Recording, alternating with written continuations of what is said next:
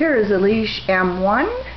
They are 7 weeks old. They are teddy bears, 1/2 Shih Tzu and 1/2 bichon. Aleash is the mom, MRF stands for male or female, and the number stands for who the puppy is in this litter.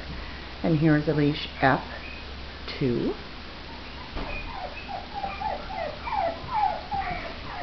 And these guys are doing group kennel training right now. Next week we'll start individual kennel training. And here's aleash F3.